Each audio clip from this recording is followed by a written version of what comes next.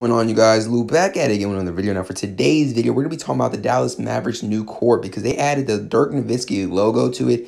Honestly, it's fire. And I think this is a great move for the organization. This is their best player ever. You know, this guy's a legendary Hall of Famer player, top 5 in his position. It's only right that you do something cool like this for him. You know what I'm saying? I think this is something legendary that he definitely deserved. He did a lot for that organization and being there for his whole career, which is something that's very just even unheard of nowadays. And there's only a few guys that actually do it.